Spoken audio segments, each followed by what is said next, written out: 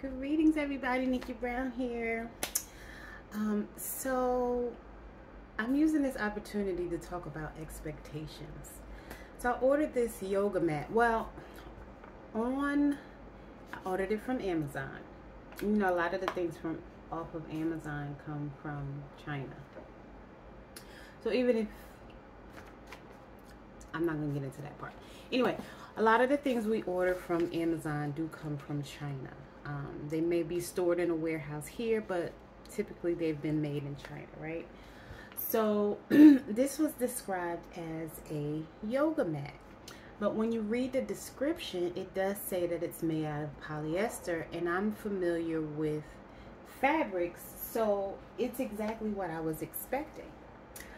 Then I read the reviews after I ordered it, and a lot of people said, oh, this is not a yoga mat.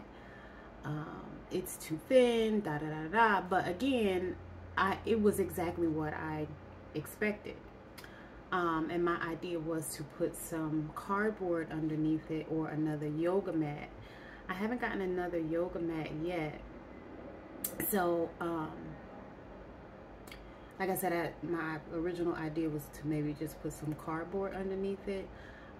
But I think I do need another yoga mat to go underneath it if I want to use it as a yoga mat. Because again, my idea was to put a regular yoga mat under it and then put this on top so that you can see all of the chakra symbols, right? And the colors, because I love the colors. You can see your ultraviolet at the top. But then when I was reading the reviews as well, I saw that a lot of people were using it as a tapestry or wall hanging. And I was like, oh, I wonder how that would look as a backdrop.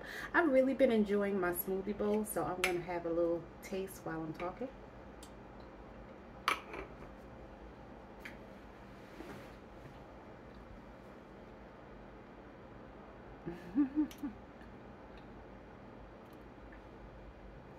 So, it's exactly what I was expecting, and I like it, and I do like it as a backdrop for me to just talk. And so that makes me want to talk about expectations. Sometimes we don't read the fine print and we just take what people say for face value, and we trust that what they're saying is accurate. So I'm thinking that since the description said it was a yoga mat, people automatically expected to receive like a foamy mat. But again, I read the description before I ordered it, and it did describe it as polyester. Polyester's not foam. It's nowhere near a foam yoga mat. And so again, I got what I expected, but some people were disappointed, and so they gave a bad review because their expectation was a yoga mat. But when you order something from Amazon, or when you connect with a new person, right? Sometimes we have expectations, and then when those people don't meet our expectations, we get disappointed. But if you don't expect anything, you can't be disappointed. My goal was more so the rich colors. These are beautiful colors. And again, it has the chakra symbols on it. Now, some people, when they ordered theirs, like say the top part was cut off. Let me tilt this up so you can see it. So there were some people who had like, say, extra stitching, like say it was a white stitch going all the way across. Again, these things were made in China, maybe not, and this is not to pick on, this is not a diss or anything, but maybe they didn't take the time to properly sew it, so they left a stitch.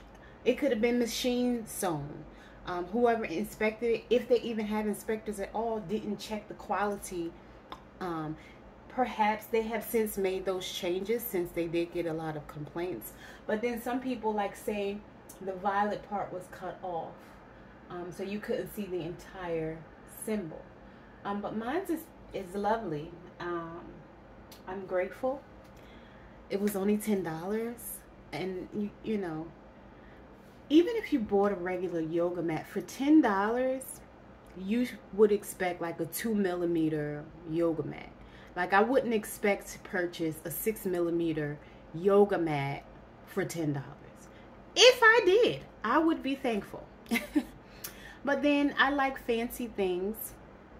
I like color, so it would probably be a plain yoga mat if it was a 6 millimeter yoga mat for $10.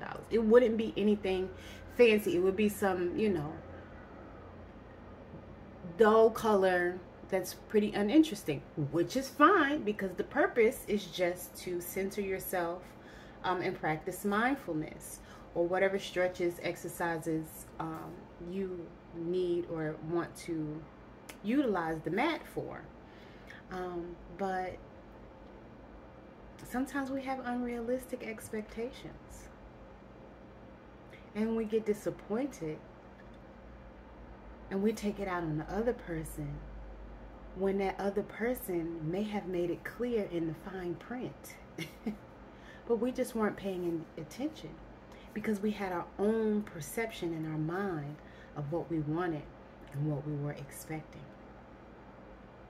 So I just kind of wanted to come on and share that, and share my bowl. This is, again, coconut, banana, and a little bit of peach.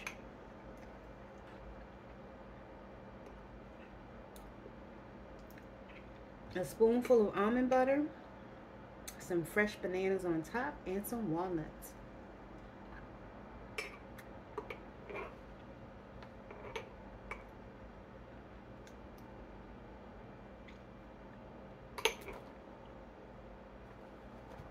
It's all a matter about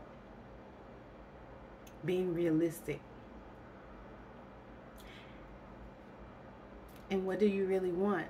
And are you taking the time to read the fine print? Or when somebody shows you who they are you ignoring the red flags and the non-negotiables?